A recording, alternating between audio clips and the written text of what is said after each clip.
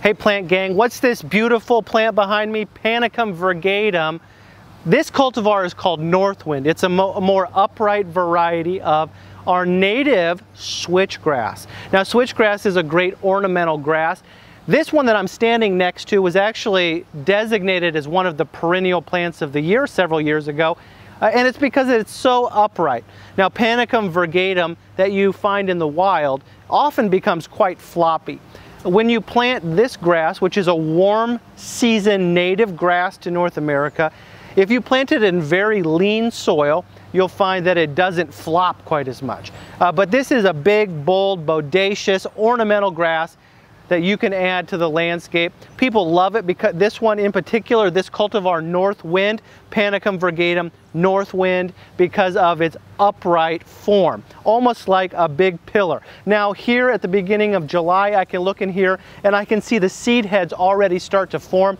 This grass, in excess of 5 foot tall right now, will be taller than that as time goes on throughout the summer.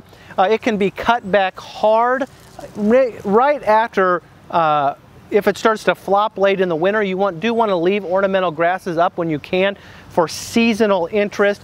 This cultivar, Panicum virgatum Northwind switchgrass, has bluish foliage. There are other cultivars that have maybe some red twinges to their foliage. Maybe they're greener, maybe they're bigger, maybe they're larger, maybe there's some cultivars that have a little bit smaller size to them.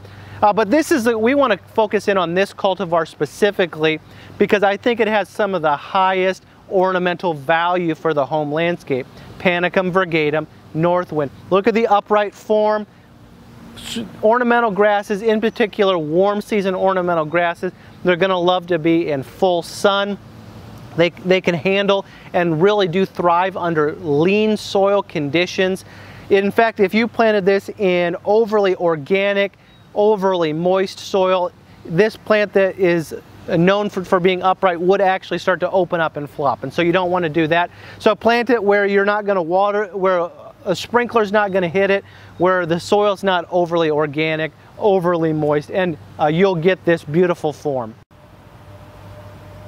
So Panicum virgatum Northwind, getting around 4.5 to 5 foot tall, and then putting on seed heads that take it taller than that, spreading out up to 2.5 to 3 foot wide, makes a beautiful pillar in the home landscape.